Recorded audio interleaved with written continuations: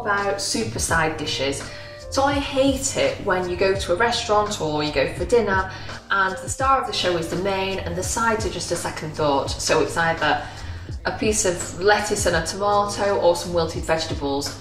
Not today. Today, our side dish is going to be so amazing. They are going to be the star of the show. So let's start off with my cauliflower broccoli bake. So I've literally just had a head of cauliflower, a head of broccoli, and I've cut them into florets. I'm just going to drizzle them with olive oil, season with salt and pepper.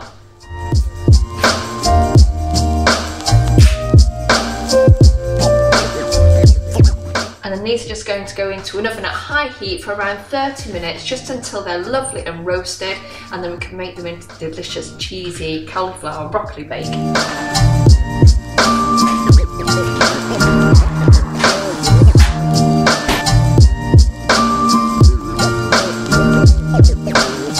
Okay, so our cauliflower and broccoli is beautiful and roasted and crispy. So let's get on with making the broccoli cauliflower cheese.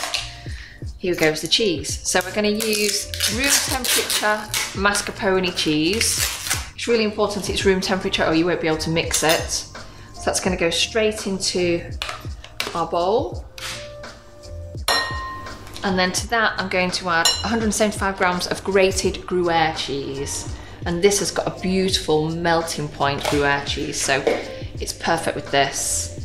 And then I'm going to add in a teaspoon of salt, half teaspoon of pepper, just to give lots of flavour. And I'm just going to give this a mix around first. Put my bowl on a towel so it doesn't move around so much. Just going to give this a quick mix. And then I'm going to add in the cauliflower and broccoli.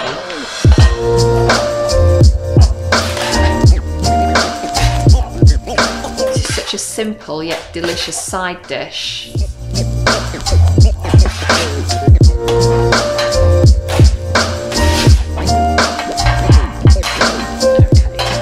So now I'm just going to coat all the cauliflower and broccoli florets in the lovely seasoned cheese mixture. Just want to make sure it's all coated. And as you stir, the mascarpone will start to melt automatically in the heat of the florets.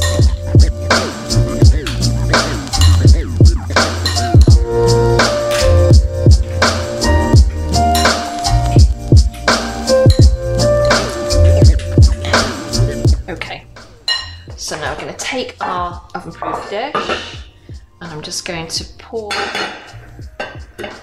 cauliflower and broccoli and cheeses into the dish. All these gorgeous roasted florets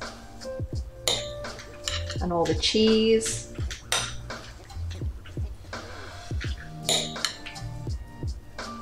Make sure we get all that Gruyere. It's going to melt perfectly into this. Okay. Now we're going to sprinkle some breadcrumbs on the top. We want a lovely golden crunch.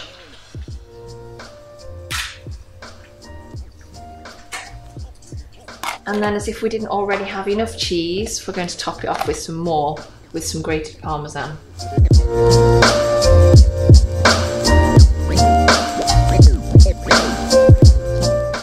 Okay, so now I'm just going to put this under the grill until the cheese is lovely and golden and bubbling, and then it'll be ready.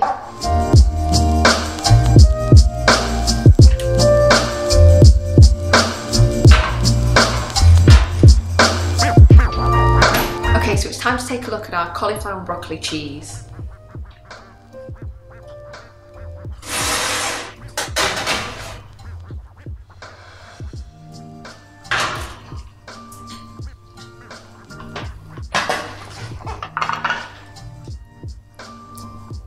I'm pretty impressed with that.